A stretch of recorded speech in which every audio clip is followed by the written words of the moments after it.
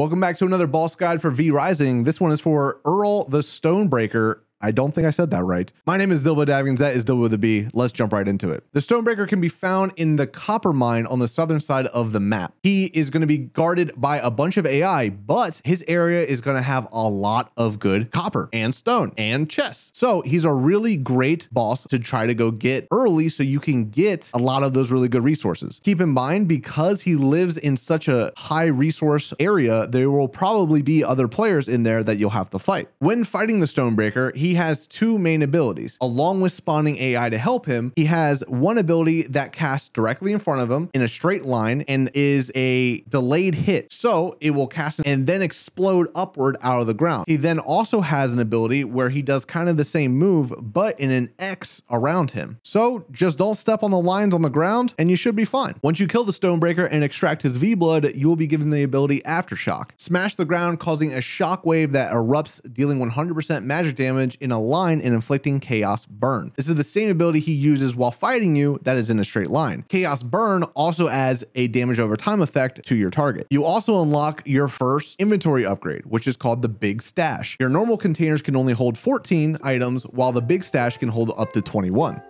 Hey, thanks so much for watching this video. Click this for more videos that I make. Click down here to subscribe and go over here for my Twitch. I'll see you guys in the next one. Peace and love.